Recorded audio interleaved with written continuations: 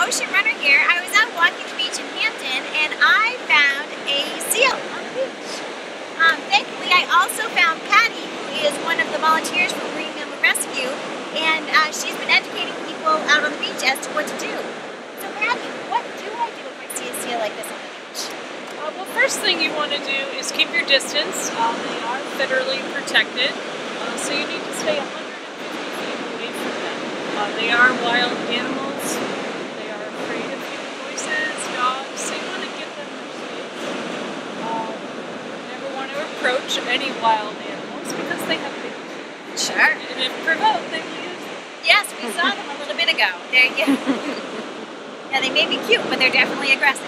That's right, especially this species. This is a gray seal. Do you see a lot of gray seals out here?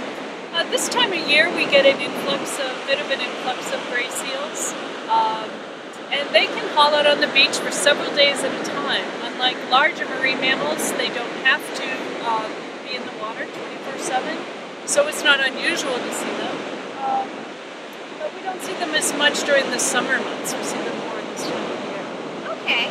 Well, should we, if that's a fairly normal thing for them to haul out, what should we do if we see one? Just leave it alone, or should we call Marine Mammal Rescue? What's the best course of action?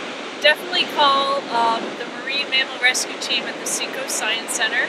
We take good care of the whole state of New Hampshire and from the Massachusetts-New Hampshire border to Ipswich. So we have a large area to cover, so definitely call us first.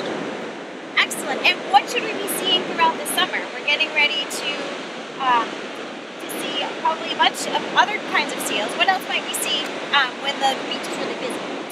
You'll probably see a lot more harbor seals, which are numbers are very, very high, nice healthy numbers, and they're pretty frequent here in these waters. So more harbor seals and grays.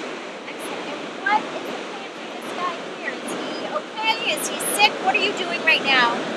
Just assessing the behavior, taking photographs of every side of the animal, watching its behavior.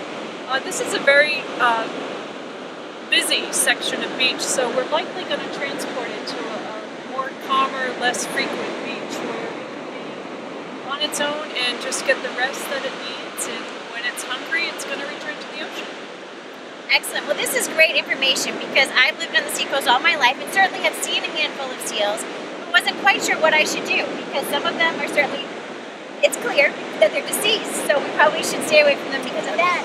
But because they look like such cute furry creatures, it is probably natural to think that it's okay to go over and pet them and that sort of thing, but in fact it's not. So this is great information to keep everybody safe, both the animal and people. So thank you so much, Patty. Gotta run. Okay.